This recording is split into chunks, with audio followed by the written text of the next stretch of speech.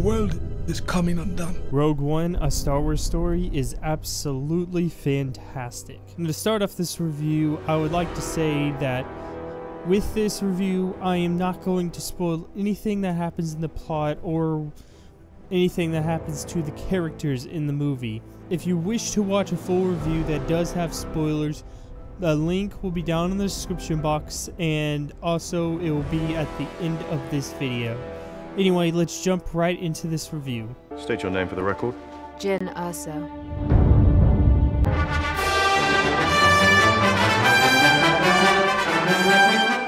Now, it has to be said that the last Star Wars movie we saw was last year with The Force Awakens. However, a lot of people have drawn this comparison saying that this means that Star Wars is now getting dumbed down and it's gonna become one of those movies that's gonna get run into the ground. However, I would also like to point out that this is not an official Star Wars main canon movie. This actually takes place in between episodes 3 and 4, and it takes place with a whole new cast of characters, different actors, and while there are a ton of cameos, very good cameos, that really shine through in the film, there's also the fact that it's not based around those characters. It's not based around the main set of characters, it's based around this side set of characters that's part of the new extended universe. And it also has to be said that this is really the first movie that takes place in the extended universe, and it's pretty awesome. Up until this point, the extended universe has mainly existed through comics and video games. After Disney bought the license, they scrapped away the old extended universe.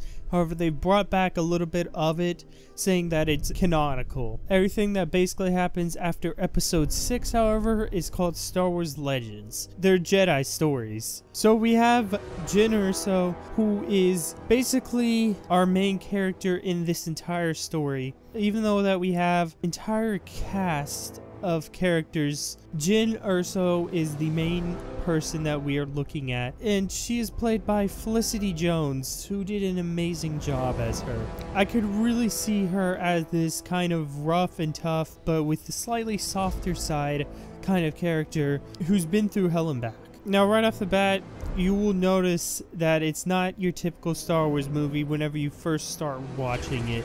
There's something that happens at the very beginning that's very, very different. I will lead that up to you guys to find out.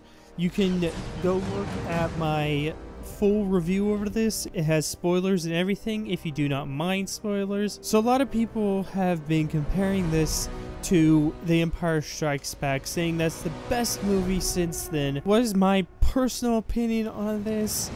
It is not.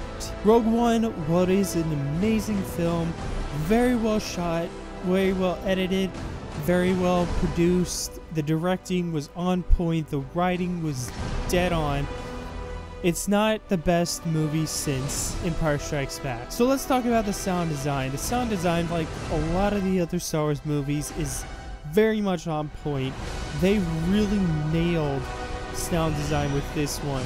Everything that you hear sounds like you could actually be there. The explosions, the blaster fire, the fights in space, everything you hear sounds like you could actually be there, which is very much the case with most of Star Wars movies. The sound design is usually on point, the music revs up when it needs to, and it tones down whenever it has to. Now let's talk special effects. Obviously, Star Wars is known for its special effects. It shows off a lot of good special effects. The special effects in this film are some of the best in all the movies. They're not too sleek, but they're not too grimy and nasty looking. I still believe that The Force Awakens has the best special effects out of the entire franchise.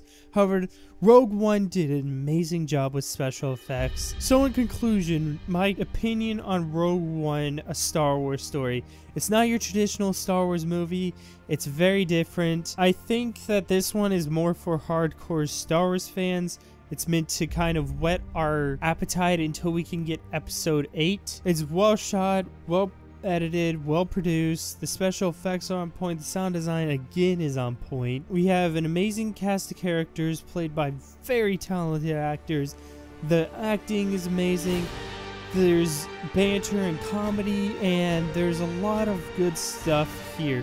If you are really into Star Wars, I would recommend go checking this out. However, if you are not a huge fan of Star Wars, you like it okay, then this probably isn't the movie for you. This one's really for the hardcore fans. So anyway, I want to thank you all for watching this video. If you enjoyed it, please hit that like button. It helps out a lot. If you want to see more from this review, make sure to click that annotation. It'll take you to it. If you do not see it yet, I am still working on it. And tell a friend today about my Star Wars channel. May the Rebel Alliance live, and may the Force be with you. Always.